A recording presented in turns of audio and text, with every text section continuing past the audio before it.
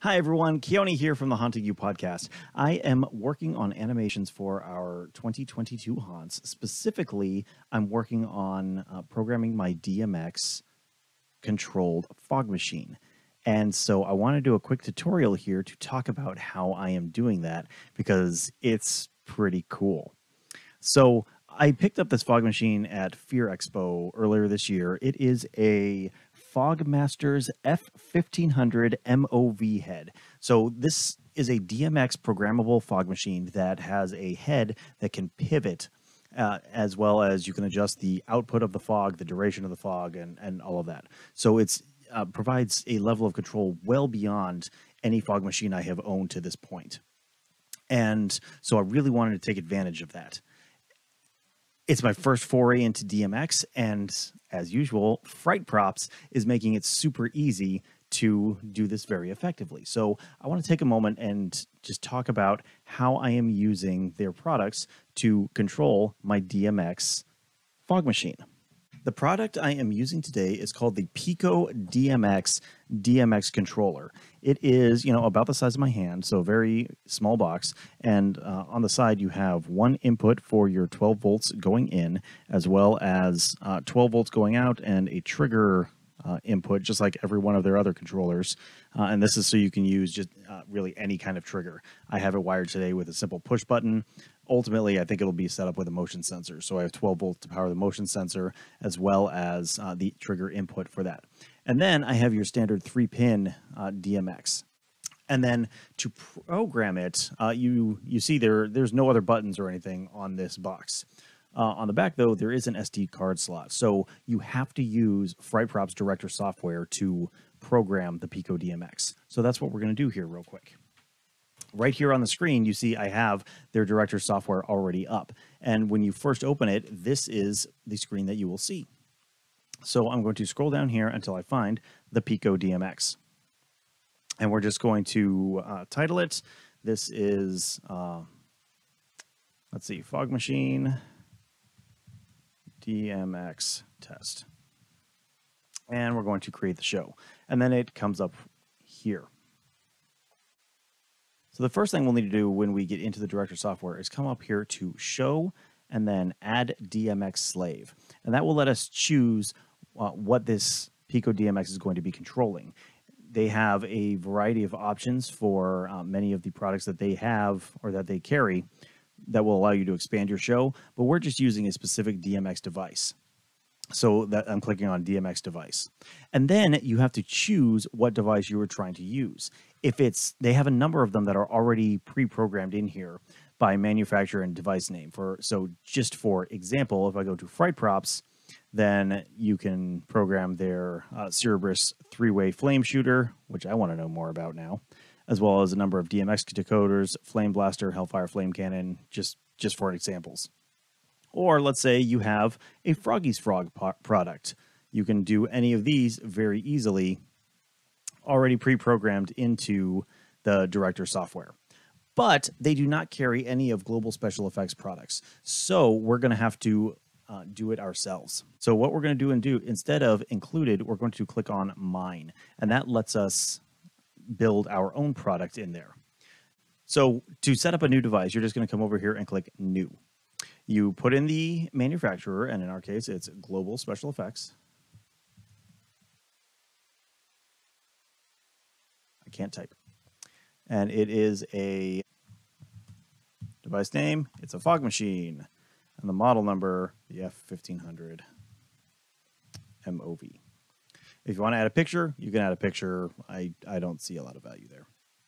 But then you can add channels. Now, when you're customizing your own DMX, it's important you get the channels right. And so what I'm going to do is go back to the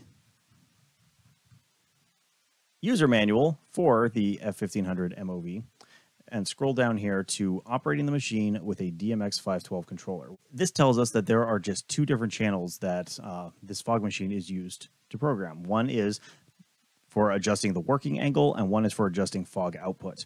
And if we look down a little further, we see right here, the DMX controller channels are 1 and 4. Channel 1 to adjust the fog output, and channel 4 to adjust the working angle.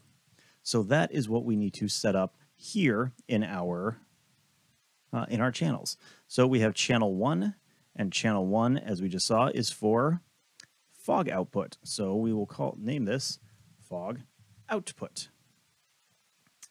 And then you have to choose the type of channel that it is. There are 7 different types of channels. And if you need, to help you choose what they are, honestly, the help article here is extremely helpful. It gives you a pretty good description of each one of them. What we care about today is, or for our fog output, is this one, line with fill. That gives us a 0 to 255 value. And it is good for things like power level of a light, volume if you're adjusting some sort of amplifier, or light brightness, as well as fog volume, strobe intensity, things like that. So fog volume is exactly what we want to do. So line with fill is the most appropriate here. So we have line with fill. And then you can change the color that will appear on the when you actually do it. And you'll see that in a moment. So we'll set the fog output as red. Then we need a second, and we already know that is going to be channel 4 because our user manual told us so. And channel 4 is used to adjust the working angle. So we're going to name this one working angle. Channel type again, let's go back and look. So this time, what we're controlling is how the head is moving, right?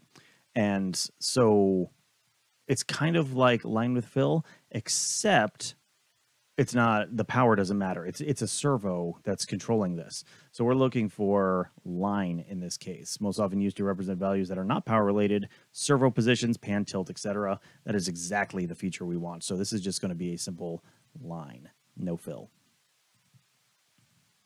Okay, so now we have our manufacturer, we have the device name, we have our model number, and we have the DMX channels all set up. So we push save. Now this DMX-based system is saved in the Director software, and it will be there every time we go into it. So we can select it, and then it will take us to our programming screen. So with this particular fog machine, as soon as I activate, it's going to start the fog. And all I can control is how much fog and the angle that that fog is being sprayed at. And I can do that very simply. So I will just click exactly. So watch what happens if I click at 10 seconds. There we go. It gives me 0 all the way out to 10 seconds. And then all of a sudden, it's giving me about, what, 75% output, something like that. 185 out of 255, so about 75% output. If I want more, or anywhere else where I want it to be spraying, I can just click, and now it'll just give me a burst every 2 seconds. Or if I want it to start with very little, ramp up the fog. So now I'm just pressing and holding as I drag the mouse, and it's putting it exactly where my mouse is. And it will continue going even beyond the 10-second mark. And I can cut that back by dragging the bar here. I can add more by dragging it this way. But basically, wherever I am touching the mouse, that is where something is going to happen. Like, it's crazy easy to program here. So in my case, I only want the fog to be going for about 10 seconds. So we're going to go 10 seconds. And I want to start basically full output for 5 seconds, and then it tapers off. Because ultimately, what this is going to be for me is a pipe bursts, so big blast, and then it kind of trickles off. And then the working angle is our second channel. So it's programmed the exact same way. And basically what I'm doing at 0, the output is exactly straight ahead. And at maximum, at 255, it is straight up 90 degrees. So I'm just alternating between those as it's going. In my case, fog machine is going to be sitting on the floor. And so when people trigger it, it'll hit them at the feet and then kind of spray up and down them as they're walking past. And again, for 10 seconds. And that's it. It is programmed. Or at least it's ready to send it over to the PicoDMX. To do that, I just come up here to export. and I am going to send it to my E drive. My E drive is my SD card. So you need an SD card to transfer it onto the PicoDMX, but you do not need to leave the SD card in the PicoDMX while it's running. So I have my PicoDMX loaded in. I select it. It is my drive letter E. And we're going to load show into internal memory rather than run the show from the SD card, because that allows us to take the SD card with us when we're done. Now we'll just push export. And now it is exporting the show onto the SD card. Now let's jump over to the hardware side, and we will look at getting it onto the PicoDMX. All right, so now let's talk about the hardware. We have our PicoDMX here, and I have it plugged in using that three-way XLR cord into the input on my fog machine. I also have power going to the fog machine. It's on, and it's been on for a while, so it's already heated up and ready to go. And then I have also wired just a simple push button trigger onto the PicoDMX. It's not the final trigger that I'm going to use, but it'll work for today's purposes. So now I'm just going to take my SD card and put it into the PicoDMX.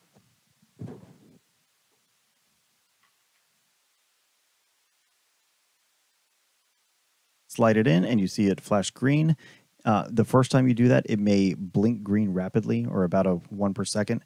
That means it is uploading firmware. You need to wait for it to finish uploading the firmware before you can use it. But once it is blinking a steady green, as it is now, it's ready to go. Okay, now that it is blinking green like normal, as soon as we push the button, it'll trigger and should hit it.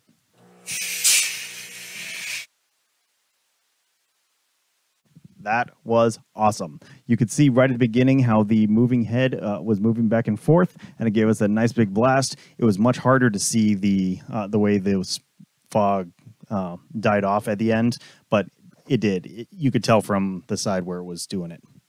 So it was really that easy. Go check out the PicoDMX if you want to get into controlling DMX type props, because it is providing me just a whole other level of controllability for my props. Super easy, a little bit on the pricey side, but in my mind, well worth it. And, you know, once a year, it's okay. It's okay. Just don't tell my wife that. Anyway, if you want to learn more about how we are building our props, definitely go subscribe to our channel on YouTube and check out the Haunting You podcast at hauntingyou.com, just the letter U, and that will take you to the rest of our podcast episodes, as well as links to all of our social media. I got to get back to work because I'm building 3 haunts this year, and things are just getting crazy. So we will see you next time. Until then, happy haunting.